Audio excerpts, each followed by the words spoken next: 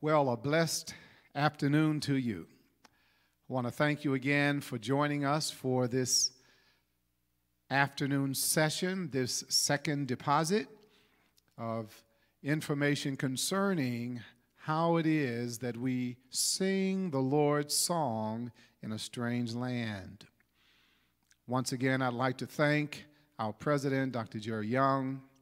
I'd like to thank the president of our Music and Worship Arts Auxiliary, Dr. Saunders, for providing this opportunity for me to offer words that I pray will be of help, be of inspiration to those who receive it. And I pray that it's simple enough and portable enough that you can share it with other people. Again, I am Haywood Robinson. I have the privilege to serve the People's Community Baptist Church in Silver Spring, Maryland, as its pastor for the past 16 years. But I was a music major at Hampton University and began my professional work coming out of college in music education and working with music ministry.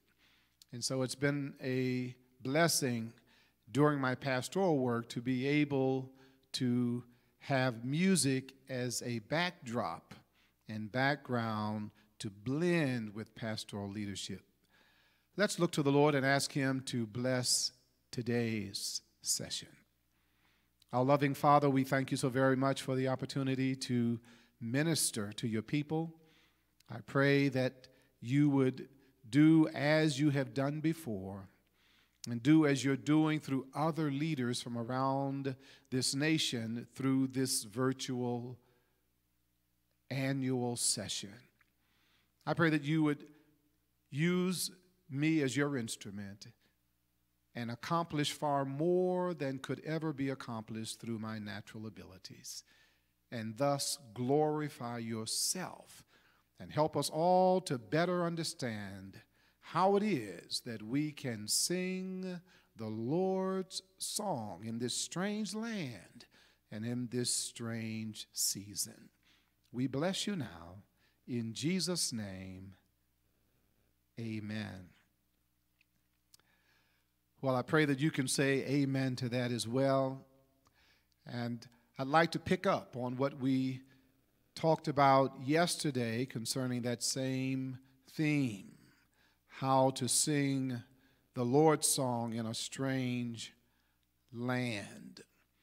I'd like for us to give consideration today to the book of Romans chapter 12, beginning at verse number 1. Yesterday we looked at Psalm 42 and pulled a few thoughts out of Psalm 42 about the importance of remembering and relying and rejoicing with respect to our God. Today, I'd like to just expand that a little bit in hopes that what we look at in Romans 12 will also aid us in worshiping the Lord in a weary land. It will aid us in singing His song in a strange land and giving Him praise in a parched land. So Romans chapter 1 reads this way from the Holman Christian Standard Bible. Therefore, brothers, by the mercies of God, I urge you to present your bodies as a living sacrifice, holy and pleasing to God. This is your spiritual worship. Do not be conformed to this age, but be transformed by the renewing of your mind, so that you may discern what is the good, pleasing, and perfect will of God. I want to read those same two verses from the Message translation, which reads like this. So here's what I want you to do. God helping you. Take your everyday, ordinary life, your sleeping, eating, going to work, and walking around life, and place it before God as an offering. Embracing what God does for you is the best thing you can do for Him. Don't become so well adjusted to your culture that you fit into it without even thinking. Instead, fix your attention on God. You'll be changed from the inside out. Readily recognize what He wants from you and quickly respond to it. Unlike the culture around you, always dragging you down to its level of immaturity, God brings the best out of you, develops well-formed maturity in you. I like both of those translations, and I pray that both renderings have spoken to you.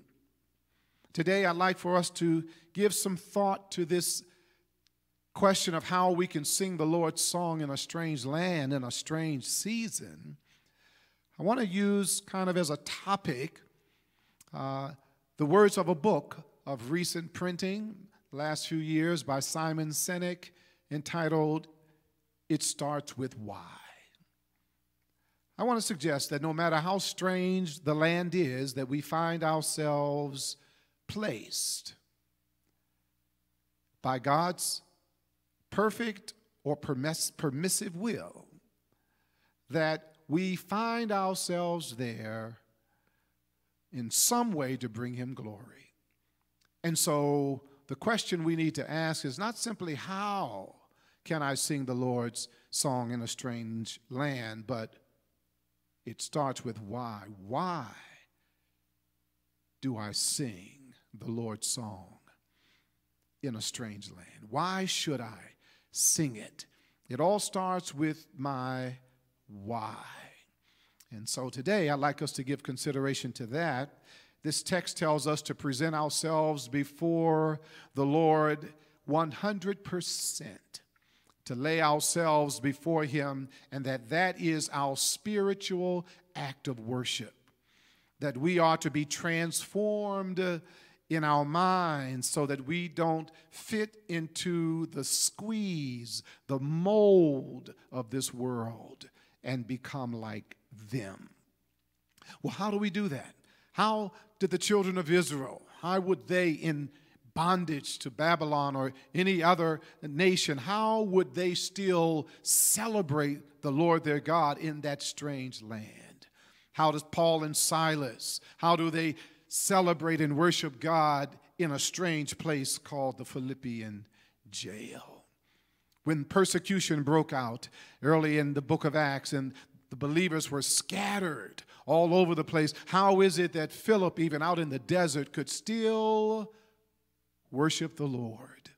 How do we do that in a strange place? How did Jesus, even on the cross, offer words of worship to the Father?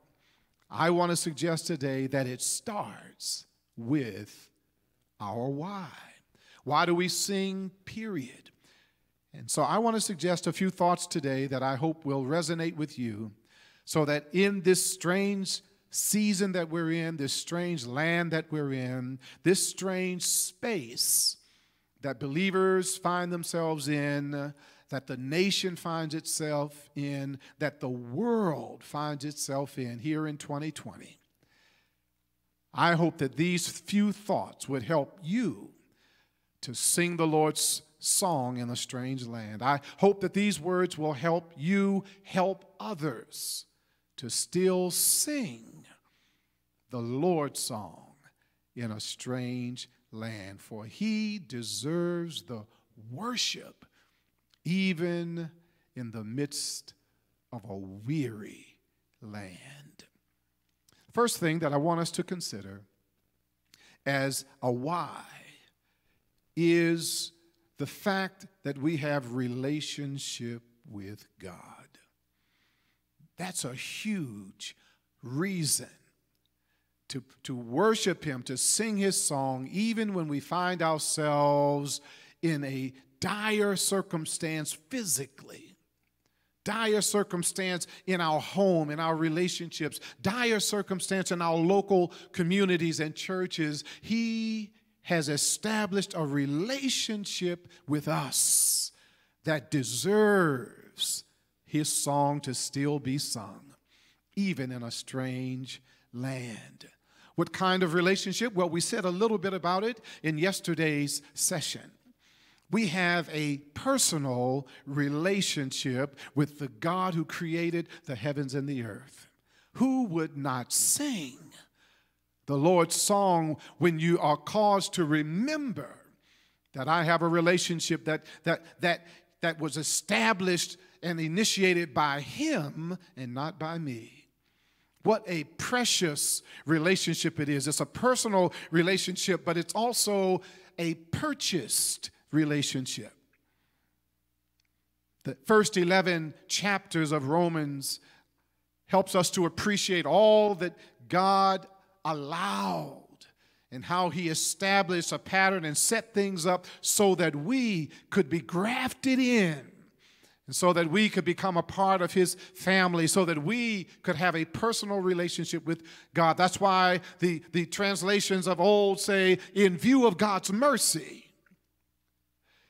When we consider his mercy of chapters 1 through 11, listen, present your body as a response to that.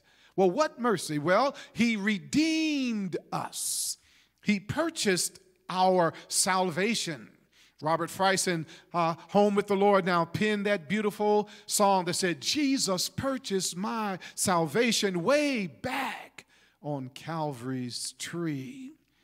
My brothers and sisters, if we can just remember that we have a personal relationship with God, that relationship lasts no matter where we go. It's a purchased relationship, purchased by the blood of Jesus Christ. And as we indicated yesterday, it's a permanent relationship. Nothing can disrupt that relationship.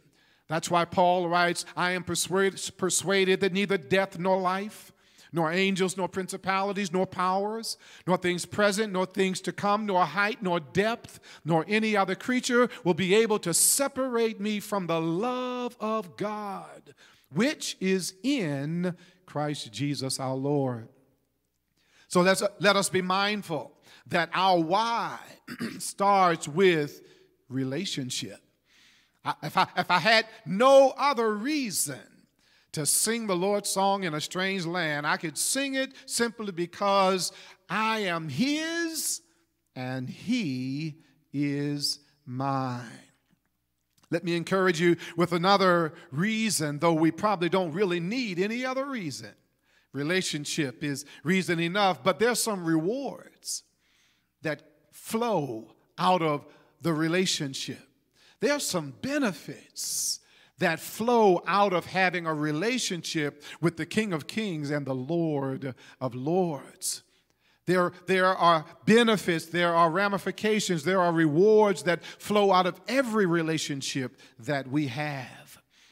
So particularly in this relationship, one of the things that comes out of this relationship, this purchased relationship, is acceptance by God.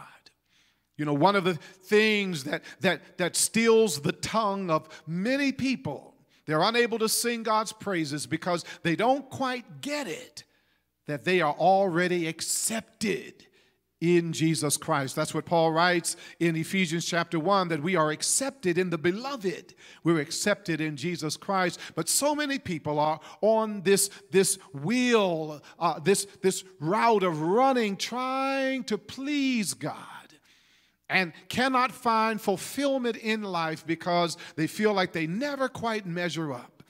The truth is, we don't measure up. The scripture says in Romans chapter 3 that we all come short of the glory of God, that we're all, that none is righteous, no, not one. And so since we can't measure up, we take delight in the fact that Jesus paid it all, that he measured up, that he is the standard by which we now can be measured, that we are be dressed, as one of the hymnologists wrote, dressed in his righteousness. Oh, beloved, thank God we're accepted That's a reward that's ours out of the relationship. Not only do we have acceptance by God, but get this, we have access to God. When we're in a strange place, we may not have access to the things we're used to, the people we're used to, the restaurants, the resources, the banks. We may not have access to the education and the teachers and the ministers and the friends that we're used to. We're isolated now. We don't come together on Sundays like we once used to. We don't have access to one another as we once did. But guess what? We still have access to God. Not even the coronavirus could block that access. Not the injustices perpetuated upon us over the years are able to separate us from being able to have access to God. That's why our foreparents, even under the burden of slavery, could still sing over my head. I hear music in the air. There must be a God somewhere. They were able to sing about this great God because they knew that even the pain of slavery could not disrupt the relationship they had with God. So they have access to God. We have access to God. We have acceptance by God. But the other thing that's a reward of ours through this relationship is that we have assistance from God. Sure, we've got to navigate our way through this strange territory. We've got to make our way, press our way through this unfamiliar terrain. But the good news of the gospel is we don't have to do it alone, because God, this omnipresent God we talked about yesterday, He's with us everywhere we go. Jesus shared with His disciples in Matthew chapter 28, "Lo, I am with you always, even to the end of the age."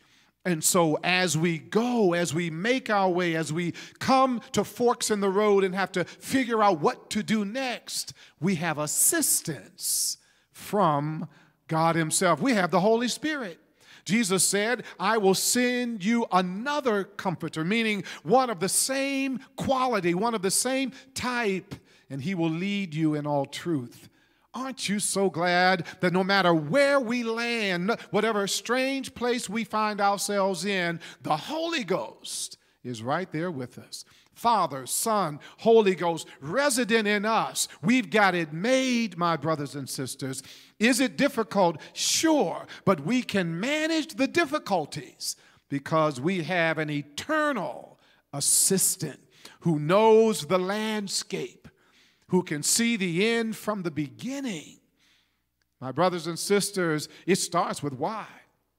Why sing the Lord's song in a strange land? Well, we sing it because of a relationship that we did not deserve. We sing it because of a relationship that was purchased for us. And out of that relationship, there are some rewards, there are some benefits that we have, acceptance and access and assistance from this great God.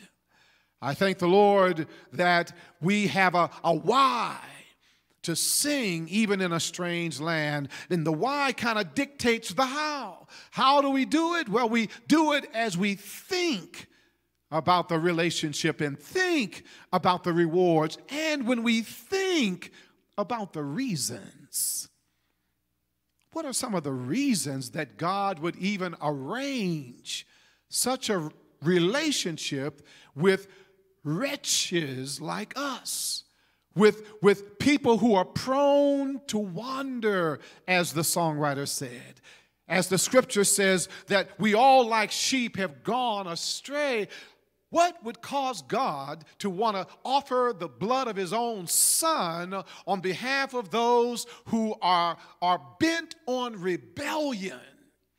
And yet He did it for us. The reasons that He has done this should give us a cause to sing His song even when we find ourselves in a very uncomfortable place. Well, what are those reasons?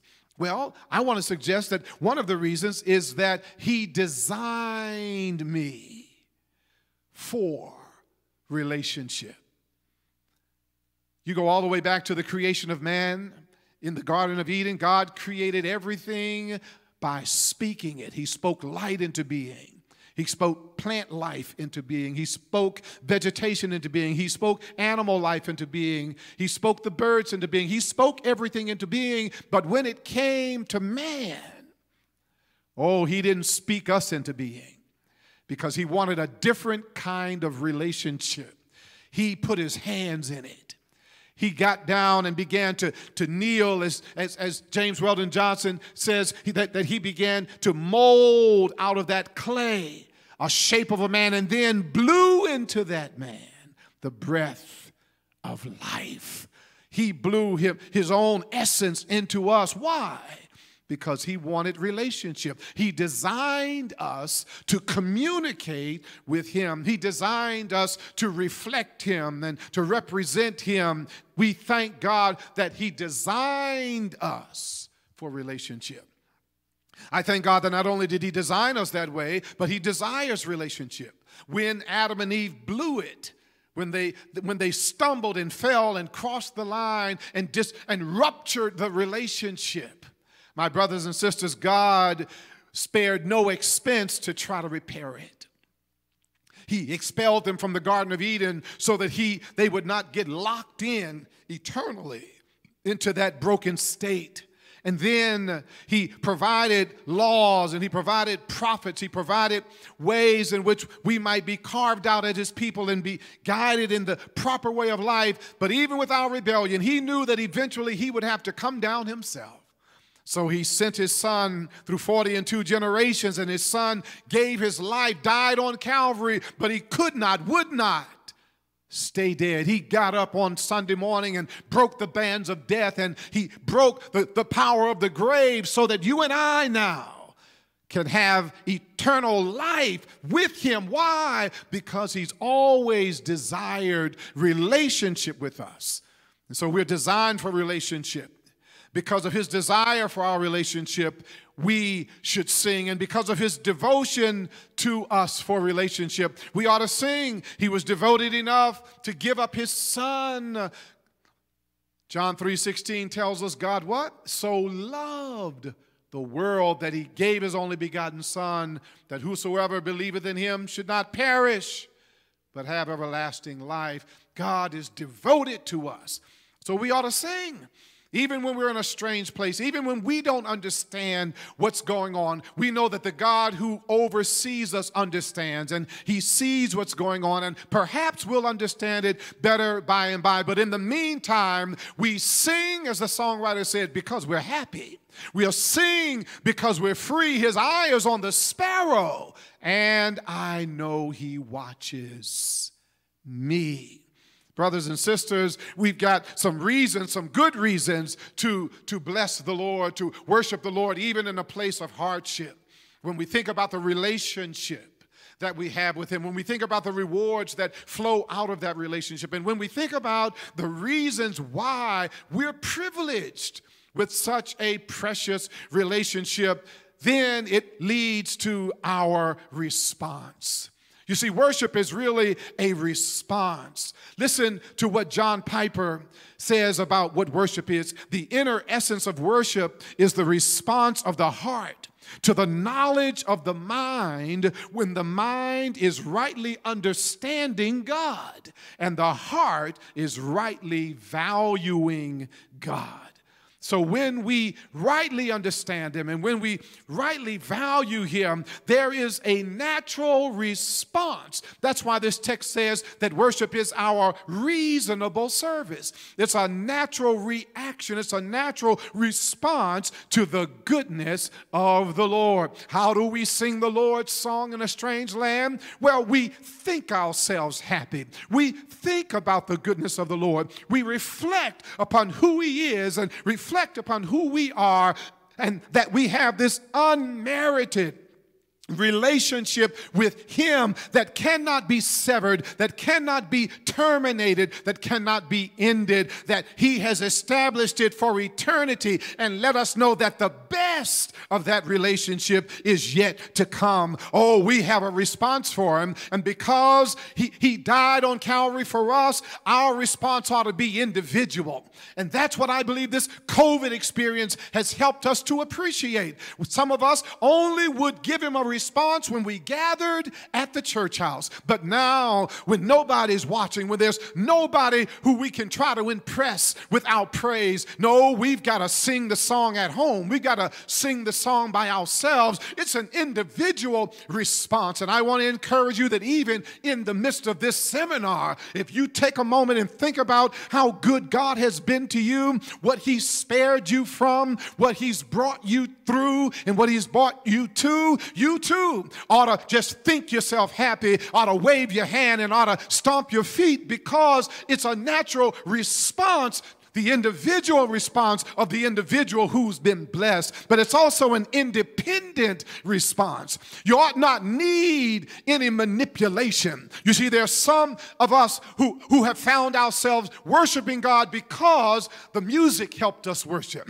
The right Hammond organist helped us to worship. The right groove of the bass guitar helped us to worship. The music and the right tune and hum of the preacher helped us to worship. But now we've been reminded that no, we don't need any of those props. We don't need any of those supports. In a strange land, you got to have your own basis, your own why. And so we've got to say, Lord, I'm independent. I'm not worshiping you because my neighbor's worshiping you. I'm not worshiping you simply because of what you're doing for me today. I can remember what you brought me through and how you brought me over. I can remember how you made a way out of no way. So the songwriter said, how I got over. My soul looks back in wonder how I got over. So we ought to give him some independent celebration. Sing the song independently when nobody else is there. No harmony, no accompaniment. You be your own accompaniment. Put your hands together and stomp your feet and give him the praise that he so deserves from each one of us. And then our response has to be intentional.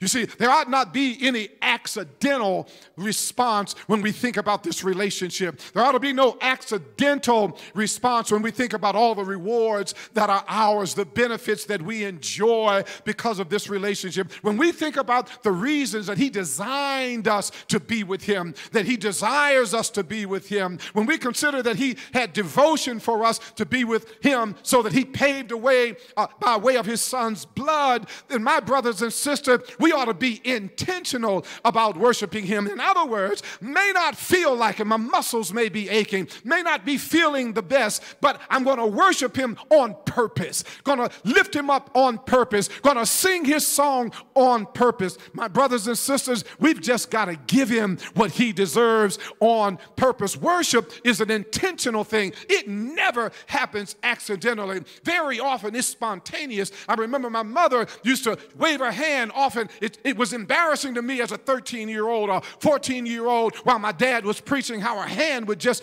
go up and she would just say, woo! But you know what? As I grew older and I started having my own challenges, I began to understand why that hand would go up, because something that he said triggered a remembrance of some good thing God did for her. And as she remembered it, she could not help but respond. That's what worship is. Listen, I want to encourage you to worship the Lord as a genuine, intentional, independent, individual response to your realization, to your remembrance that you have a personal relationship with God, and no desert can block it. No famine can block it. That nothing can cause us to no longer have that relationship. So we sing because we're happy. We sing because we're free. God's eye is on the sparrow. We know that he watches over me. And one of these days, when our journey is over down here, we'll be able to gather with him up yonder and begin to sing, all hail the power of Jesus' name. Let angels prostrate fall. We'll be able to sing that hallelujah, glory and honor. He brought me all the way. Aren't you glad that he will have brought you all the way? Brothers and sisters, worshiping in the spirit of holiness. Father, we thank you for the privilege to worship you, to sing your song in a strange land. Thank you that you've given us a why, the relationship, the rewards. And we thank you, oh Father, for the reasons. So receive our response today. We give it to you freely in Jesus' name. Amen. Thank you again for the opportunity. I pray that you will be blessed.